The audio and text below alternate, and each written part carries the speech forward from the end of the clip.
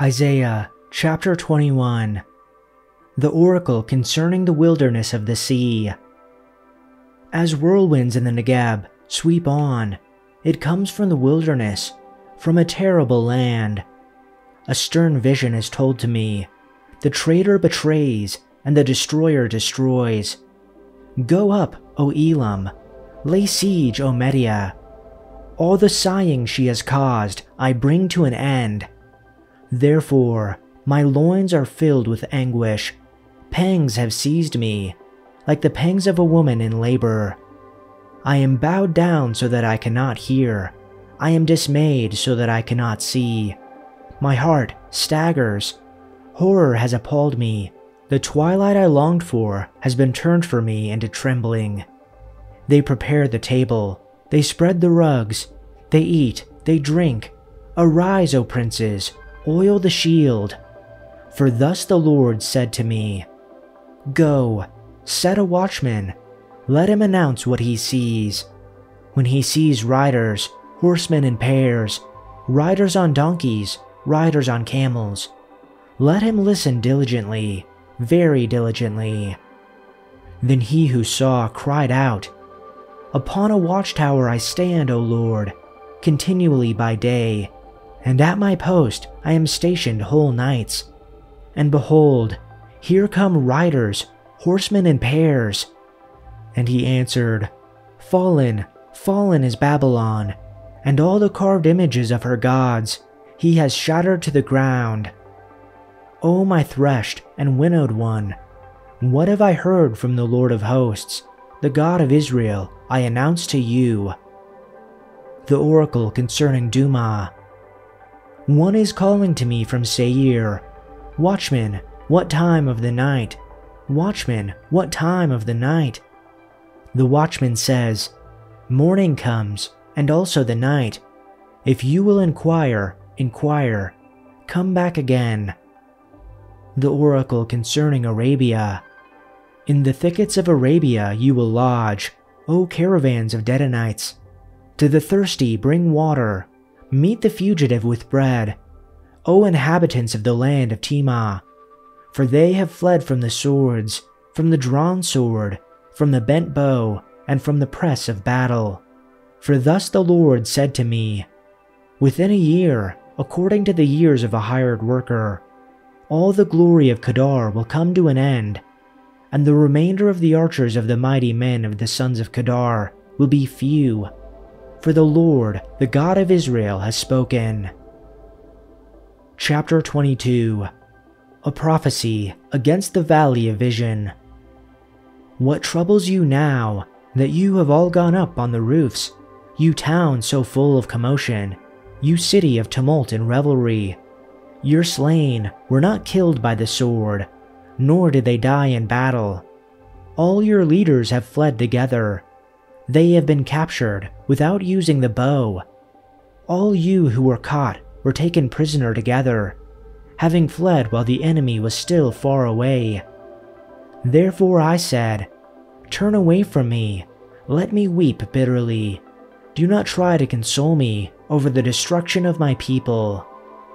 The Lord Almighty, has a day of tumult and trampling and terror in the valley of vision, a day of battering down walls and of crying out to the mountains. Elam takes up the quiver with her charioteers and horses. Kir uncovers the shield. Your choicest valleys are full of chariots, and horsemen are posted at the city gates. The Lord stripped away the defenses of Judah, and you looked in that day to the weapons in the palace of the forest. You saw that the walls of the city of David were broken through in many places. You stored up water in the lower pool. You counted the buildings in Jerusalem and tore down houses to strengthen the wall. You built a reservoir between the two walls from the water of the old pool. But you did not look to the one who made it, or have regard for the one who planned it long ago. The Lord Almighty, called you on that day to weep and to wail, to tear out your hair and put on sackcloth. But see, there is joy and revelry, slaughtering of cattle and killing of sheep, eating of meat and drinking of wine. Let us eat and drink, you say, for tomorrow we die. The Lord Almighty has revealed this in my hearing. Till your dying day, this sin will not be atoned for, says the Lord Almighty. This is what the Lord Almighty says. Go, say to this steward, to Shebna, the palace administrator, what are you doing here, and who gave you permission to cut out a grave for yourself here, hewing your grave on the height and chiseling your resting place in the rock?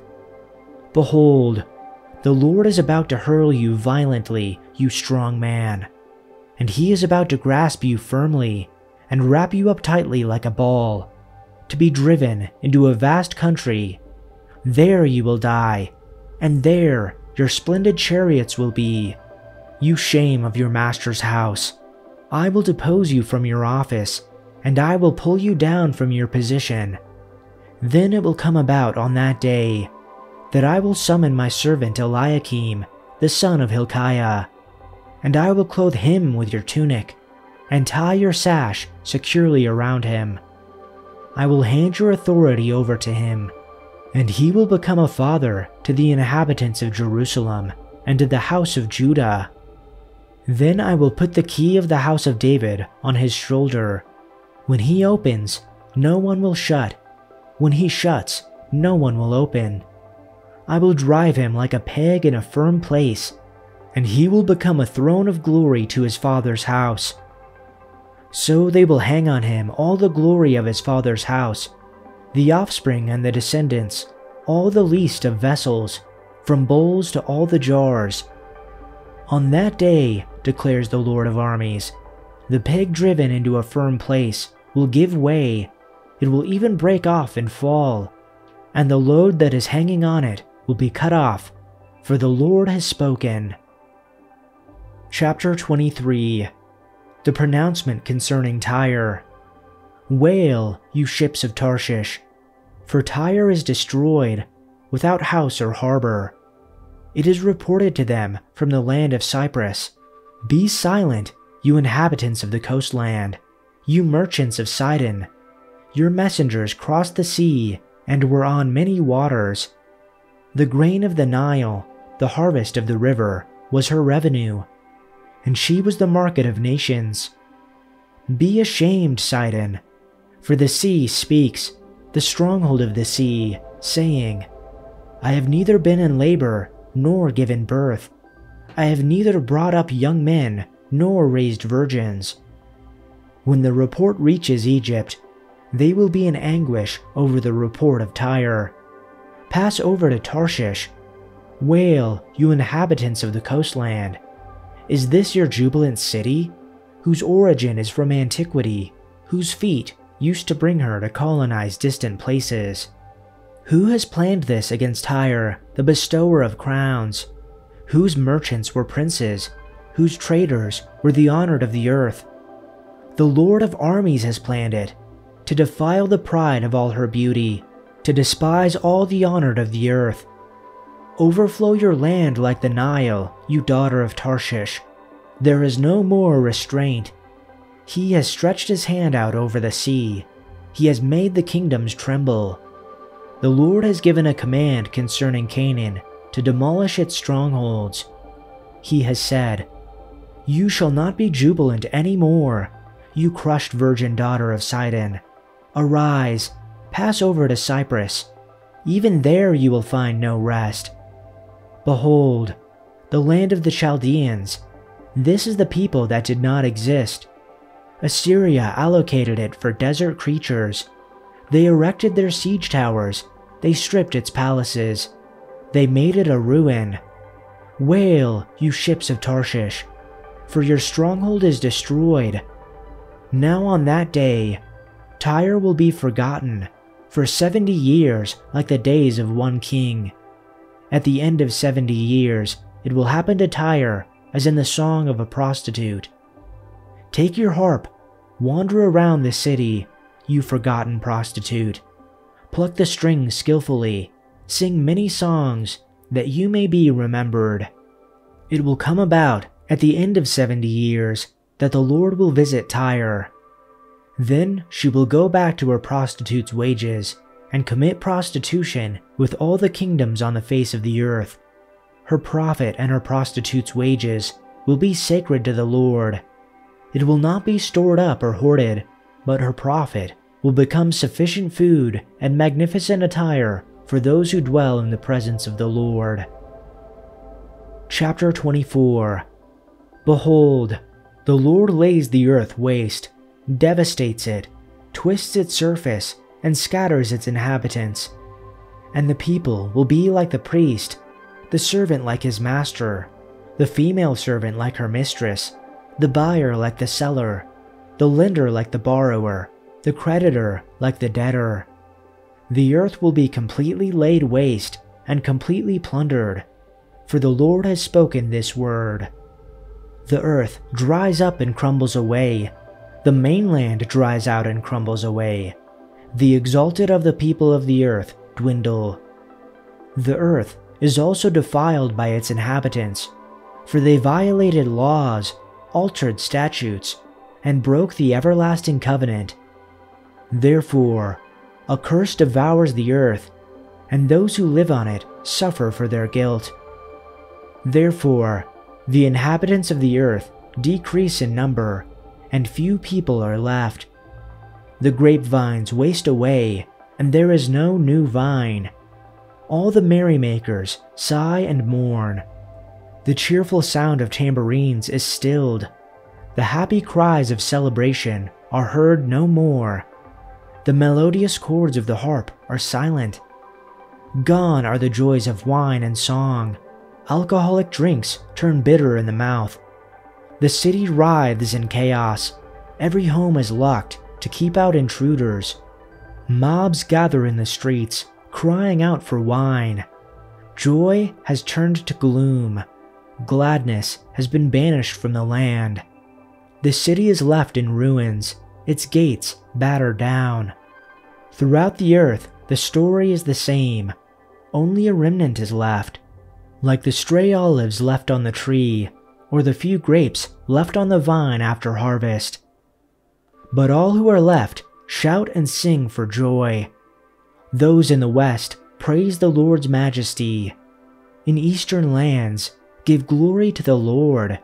In the lands beyond the sea, praise the name of the Lord, the God of Israel.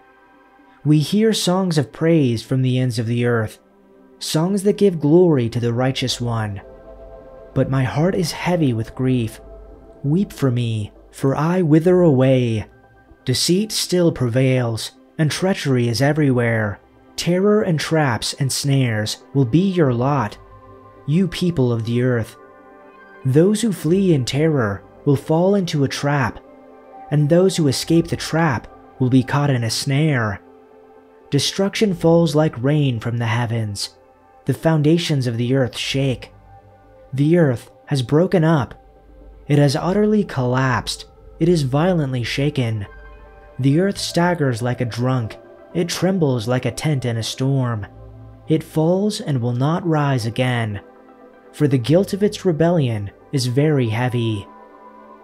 In that day, the Lord will punish the gods in the heavens and the proud rulers of the nations on earth. They will be rounded up and put in prison. They will be shut up in prison and will finally be punished. Then the glory of the moon will wane, and the brightness of the sun will fade. For the Lord of heaven's armies will rule on Mount Zion. He will rule in great glory in Jerusalem, in the sight of all the leaders of his people.